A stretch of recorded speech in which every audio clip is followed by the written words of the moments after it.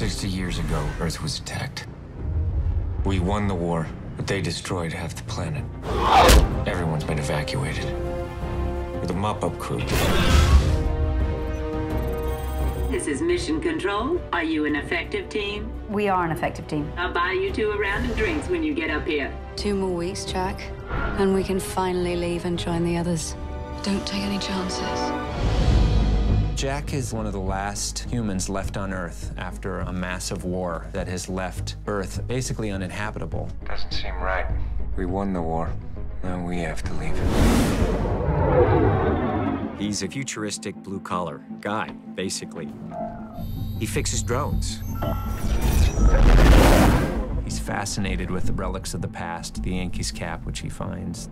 When he finds the structures of old Earth, there's a connection to it that he can't quite explain.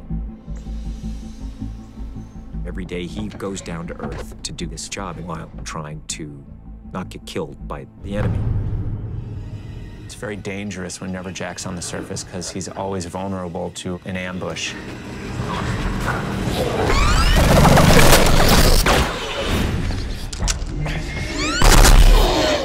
Vic, I'm coming in.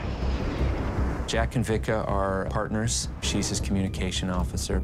Systems are green. You're cleared. Be careful out there. Where's Am? No, you're not. You're right. Gotta work on that.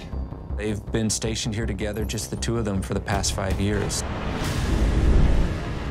One day, a spacecraft impacts near Jack's location. Drones are mobile.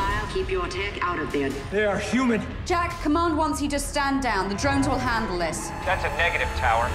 They're firing on survivors. Jack is trying to figure out what is happening here. Stand down! This is insubordinate behavior. And in the wreckage, he finds this woman. Jack. How do you know my name? I've been watching you, Jack. It's time to learn the truth. You need to know what happened. Everything that he knows becomes inverted. What have you done? Can't protect you. Are you still an effective team? No, we are not an effective team. The people you work for lied to you. Jack knows he has to fight.